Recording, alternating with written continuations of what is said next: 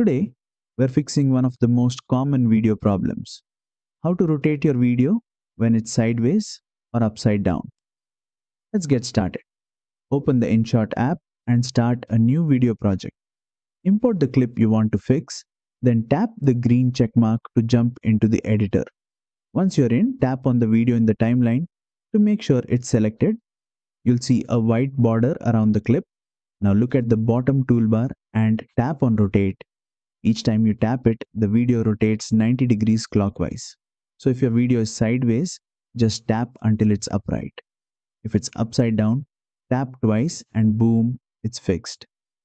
You can also combine rotation with the flip tool right next to it if you need a mirrored version. Once your video is oriented the right way, hit the check mark and preview it to make sure it looks good. You can use two fingers to pinch and rotate the video to make sure you rotate it to desired angle. And that's it, you've successfully rotated your video in InShot. A quick fix that can save your footage from looking awkward or unwatchable. If you found this helpful, don't forget to like, share and subscribe for more easy InShot editing tips.